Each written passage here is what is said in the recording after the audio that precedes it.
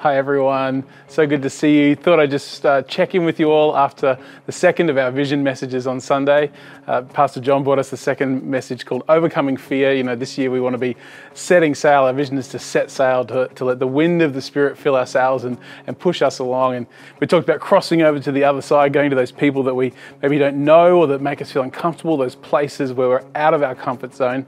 So this message last Sunday was all about overcoming fear. And I think like the disciples, it can be full of fear to go out of our comfort zone, to go somewhere that we're not familiar. We can get used to what God does in our lives where we're comfortable, but will God be the same when we get to places where we're uncomfortable? And as John told that story out of Mark and Matthew's Gospels, he talked about the moment where Jesus lifted Peter up out of the water as he was sinking.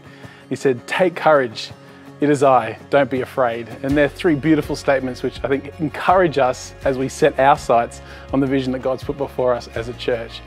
And so as we remember those things that Jesus says, I'm with you so you can be full of courage. You don't need to be waiting for fear to go, but in the midst of your fear, you can have courage. We don't need to be afraid. I think we can hold on to those three statements. And so my question for you this week as you reflect on what Pastor John's been talking about is, what is Jesus' words to us? Take courage, it is I, don't be afraid. What do they mean to us? How do they challenge us when we look at the fears that we carry in our lives as we wrestle with responding to God's leading?